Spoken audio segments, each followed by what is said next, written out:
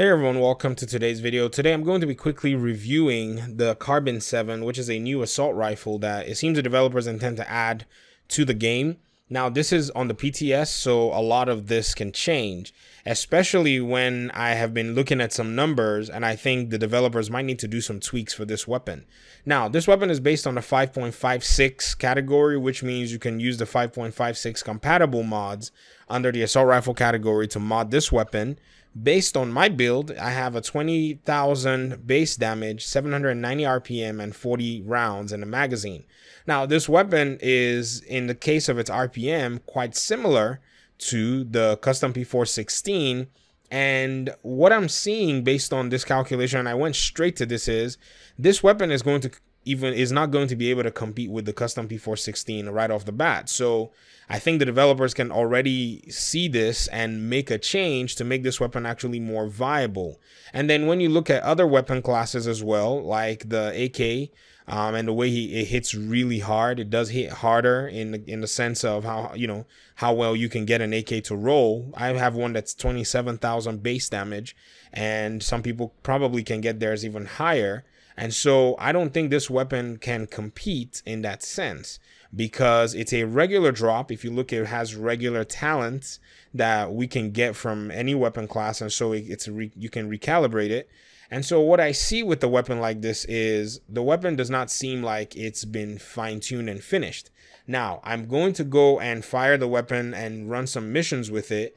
There might be, though, some advantage in regard to stability and accuracy, where if you were to run a comparison between this weapon and a P416, you might eventually see that there is a huge difference in regard to its accuracy and stability, which I think may be something worth making up for.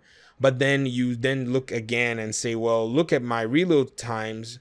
Based on my P416, I have shorter reload speed here with the P416, which makes the P416 still continue to top this weapon. Now, maybe because of the roll that I got a low rolling weapon. So that's also another possibility to put into perspective, because this might not be the best possible drop, but this is also very low. This is one of those low drops that you're like, I wonder.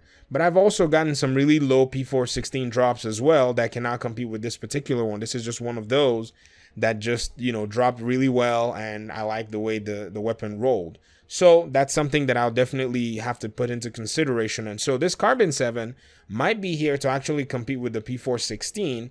But if this is the representation of where we are after all my modifications and everything, and I'm still at a loss for about 4,400 damage, then I think the developers can do better with a weapon like this and start to maybe make some tweaks and use this as an opportunity for another viable weapon that doesn't make the P416 the best weapon in the game, and then maybe bring something that would actually work, but not have the base damage actually higher than the P416, just slightly increased. But then looking at its stability and accuracy, we do see that this is something that will work for a lot of people.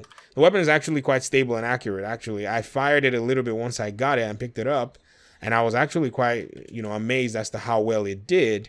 And then in regard to modding, one of the interesting aspects that I also can say will make this weapon viable is because it's in the 5.56 category, with all that accuracy and with all that stability, with the weapon like this, it just beams. It beams almost, if I would say, slightly better than your P416. I would say with all that stability and accuracy, if you're able to get yourself that sturdy magazine, then you find yourself in a position. If you see the bloom on my P416 is spreading much more easily than the bloom on this weapon. So this weapon is a beamer in a sense, not a BMW, but it does do well when it comes to firing accurately as well. So let's look at some modding and then we'll be done with this video. You're able to still use all your regular 5.56 mods, like I said, and other compatible assault rifle mods. I have my EXPS scope here with the damage to elites, 8%. And then I have the muzzle also that has the 5% damage to elites as well. And then every other barrel that works, depending on what you want to run. Crit chance, crit damage, stability, and then your magazines, if you have the light or the sturdy, or if you want to use something else, depending on what build and what preference you have. So you can also add a skin on it if you wanted to, but I don't really care. I prefer the way it looks, actually. It looks pretty good. So this is all I have to just say about this weapon real quick. I mean, nothing is in stone yet, so we're still hoping to see some modifications to some of the things out here. Maybe this weapon doesn't even need to be touched at all. Maybe because of the way it's so accurate, it's lower damage versus the accuracy gain or loss might make it a good competitor to the P416. So that's all I have for today. Thank you guys very much for your time and your audience. I appreciate y'all so much. I did mention earlier on the community page that there were going to be some extra video drops in this season because of the PTS, and I intend to keep you guys informed. So that's all I have for today. Thank you very much for your time and your audience, and I guess I'll see you in the next video. Peace.